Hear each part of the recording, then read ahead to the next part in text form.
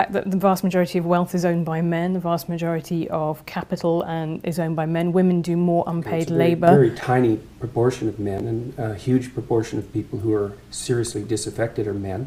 Most people in prison are men.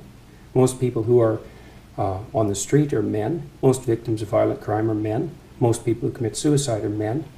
Most people who die in wars are men. People who do worse in school are men. It's like, where's the dominance here precisely? What you're doing is you're taking a tiny substrata of hyper-successful men and using that to represent the entire structure of Western society. There's nothing about that that's vaguely appropriate.